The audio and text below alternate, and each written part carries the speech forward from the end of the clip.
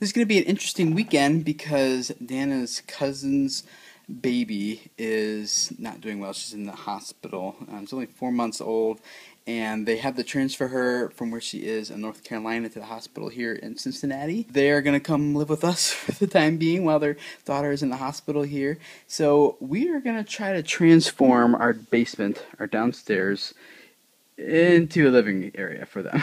Obviously, we have a lot of work to do, but thankfully, some people in our small group at our church, they're coming over tonight, and they're going to help us collapse all those boxes. We're going to set up some shelving right here for all my camera gear, and we're going to go, like, all that stuff back there in the corner has to go up on Craigslist, sell that, so we have them take pictures and post all that. So they're on the way over. We're going to have dinner here tonight with all of them, and then we're going to turn this place into a living area so that when Dana's cousin and her husband and their, I think they have a son or a daughter, I've never met them before, and they all show up here, like, we can just let them live with us for as long as they need to while their 4-month-old daughter is in hospital. If you guys are the praying type and you believe in that kind of stuff, we definitely appreciate your prayers. I don't know all that's going on, but I know it's really serious. It's been in the hospital for intensive care for 10 days, and now they're transferring her to a hospital here 5 hours from there.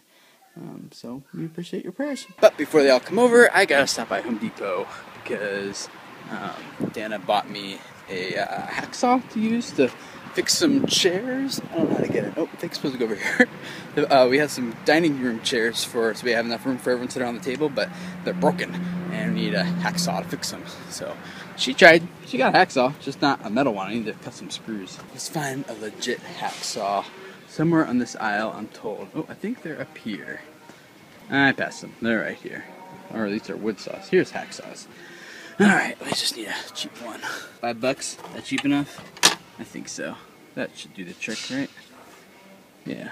You can totally tell who the wives are around here at Christmas shopping for their husbands and don't have a clue what they're looking at. It's funny. But honestly, like, I don't know anything about tools either, so I would probably look the same way walking around there because, yeah, I'm not a very handy man. I can fix and build computers and videos and websites, but nothing like that requires wood, hammer, saws, and nails. Do you want to help me build?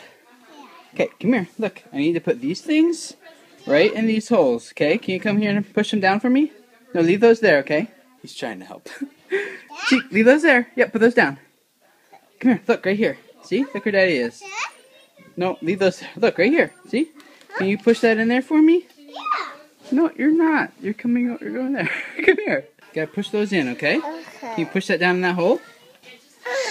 Push it hard. You gotta make those shelves to put Daddy's camera stuff on. You push it in there? Yeah. Good boy. Oh, you need help? Can you push it? Push hard. There you go. Now how about this one? Can you put that one in there too? Oh, I missed. You missed? Oh, try again. Pick it up. Which is a good help, Zeeks. The Craigslist stuff going up? It's getting there. Oh, we got Goodwill piles. That's a lot. It looks like a lot of stuff to put up. Yeah. More Goodwill in church. Oh, wow. I'm making a list for the tax deductions. There you go. Yeah. Cool. Do you need help, Zeeks?